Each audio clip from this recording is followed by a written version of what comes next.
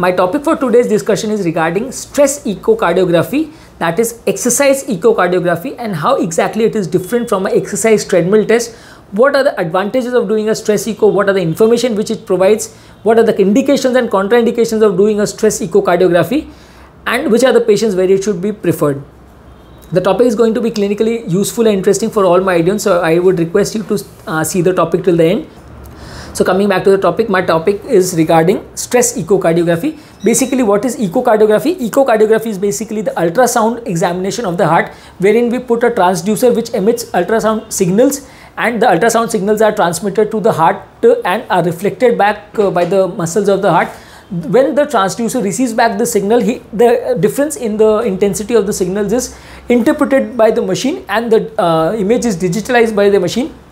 It gives us a picture of the heart, and this picture, based on this picture, we can gather a lot of information in terms of the functioning of the heart, the functioning of the valves, the condition of the blood vessels, the condition of the leakage of the valves or stenosis of the valves, a lot of information, thickness of the heart muscle tissue, a lot of information can be given by the echocardiography. Basically, it is the single most important tool when it comes to cardiac evaluation, and almost each and every patient who is having a detailed cardiac evaluation ideally should undergo an echocardiography. Now, what is stress echocardiography? That is the topic for today's discussion. Basically, there are two types of stress test. The stress test is required to know the situation of the blood vessels, because normal blood vessels, if at all they are supplying some amount of blood to the heart, the pump function of the heart is usually good in resting condition, and the heart will not show some wall motion abnormalities or some area of hypocontractility if at all the blood supply is adequate to maintain the resting condition of the heart.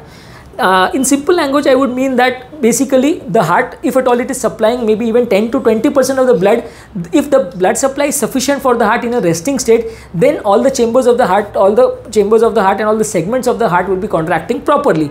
But if at all when the person is made to exert, the blood supply, the demand for the blood supply will increase. So because the heart also is working more, so it will require more amount of blood. If more amount of blood is required, but the heart blood vessels are so narrowed down that they are not capable of supplying the extra blood supply or extra blood which is required for the oxygen and glucose of that area, then the area will start to behave in an abnormal way. If the area does not get an adequate blood supply, then the area will become hypocontractile, and that area will not be able to function in a proper way, and that will be seen on the echocardiography as a regional wall motion abnormality. That means one specific region of the heart is not functioning properly, and that is because of the stress related to the exercise, which has led to a decrease of the blood supply of that particular area, and the hypoxia of that area is causing that segment to be hypocontractile or not contract properly, which is leading to difference in the echo image. So this is the basic concept of an echocardiography, which is done after a stress. Similar to that, much easier than that, is the exercise ECG, wherein we make the patient to walk on a treadmill, and the continuous the ECG comes, and based on the pattern change of the ECG from a normal levels to a exercise levels and the recovery pattern of the ECG, we can assess whether the patient is having a coronary artery disease or a blockage in the blood vessels or not. But this stress echo or stress ECG can only predict or detect critical or very bad coronary artery disease beyond 70 to 80%. Stenosis can only be picked up. Lesions less than 70% may less likely be picked up on a stress echo or stress ECG. The predictive value of a stress TMT or exercise ECG is lesser than stress echo. The predictive value of a TMT test or a treadmill test is 70%, while a stress echocardiography has a predictive value of 75 to 80%. But it is not a 100% sure shot test, and on the basis of this test, you cannot be 100% confident that the patient is having a blockage or not. It will just give you an assessment of the fact that the patient is likely to have a blockage, and based on this information, you can decide whether the patient requires an angiography, which is the single most and the only confirmatory test which will give us a 100% sure evidence that the patient is having a blockage or not, and whether the patient requires treatment or not. But stress echo will give us, at least based on the information which it provides, it at least gives us some idea whether the vessel is having a significant blockage or not, and whether we require a angio or not. The difference in stress echo and ECG is that in stress ECG we only perform the ECG of the patient while the patient is continuously exercising, while in a stress echo we continuously perform an echo of the patient. We see a pre-procedure echo, that is before the patient is made to walk on a treadmill, we do an echocardiography of the patient, and after the patient finishes the exercise, as soon as the patient is made to lie on a table, we again do a repeat echo. It is extremely important that the repeat echo which is done after the procedure is done exactly as soon as the patient is made to lie, because the wall motion abnormality or hypoxia which is developed by the exercise, the effect will disappear within 1 to 2 minutes. So if at all you are slow in your activities and you make the patient lie down on the bed before you do a echo, if that is very slow, then there are very high chances that if at all there was any wall motion abnormality, that would disappear by the time you get the patient on the bed to do an echocardiography. One thing is very important, that while the patient is exercising, you cannot do an echo because it is extremely inconvenient that the patient is walking or running and you are putting a probe at the chest. The images quality will not be good. So to do an echo, we have to get the patient on the bed, and if at all you waste too much of time in getting the patient on the echocardiographic table or the bed just before, just after the patient finishes the exercise, then the effect of the exercise muscle tissue might be lost and you will not pick up if, just minute changes which are there on the echo. That is why it is extremely important to do a pre-treadmill echo and a post-treadmill echo just after the patient finishes the treadmill within the first 30 to 45 seconds of the performing exercise. It is recorded in multiple views, in multiple positions. The echocardiographic images are recorded and compared to the pre-procedure echo to see whether there is increase in the pump function, which is a normal phenomena, because after the exercise the normal ejection fraction of the heart is improved. But if there is no increase in the ejection fraction and subsegmental areas are not contracting properly, or the valves are developing regurgitation, or the pulmonary artery pressures are increasing, or the inferior vena cava gets dilated, these are the factors which suggest that the patient is having a significant disease and patient is likely to require a procedure or an angiography in future.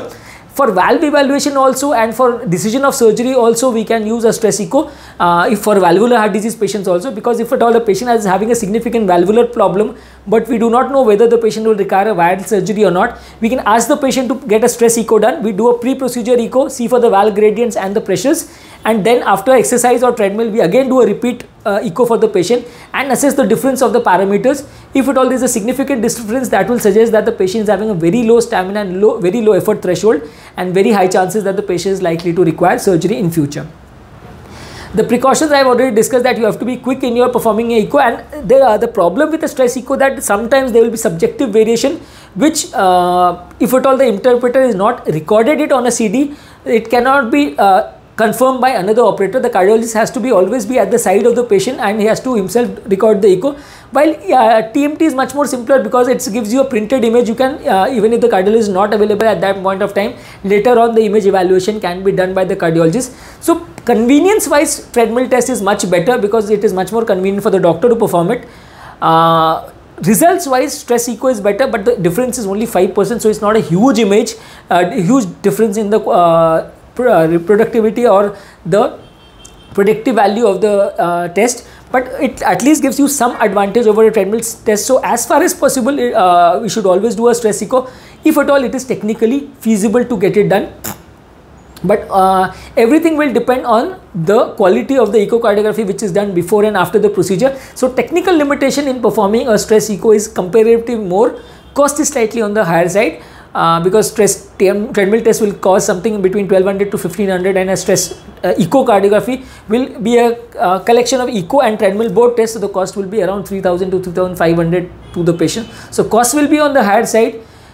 Image interpretation will be better with a stress echo, but only thing is that the cardiologist has to be available at the bedside and the machine, echo machine has to be there just beside the patient before and after the procedure, and that makes it slightly difficult to manage the details. That is why majority of the cardiologists do tend to prefer treadmill test, and if at all a problem is there or some issues are there, then they can subsequently again perform a stress echo, or they can get it confirmed by means of a angiography or a CT angiography, because these days CT angio and regular angio are so easily available that people do not want very costly and very cumbersome screening tests for their patients.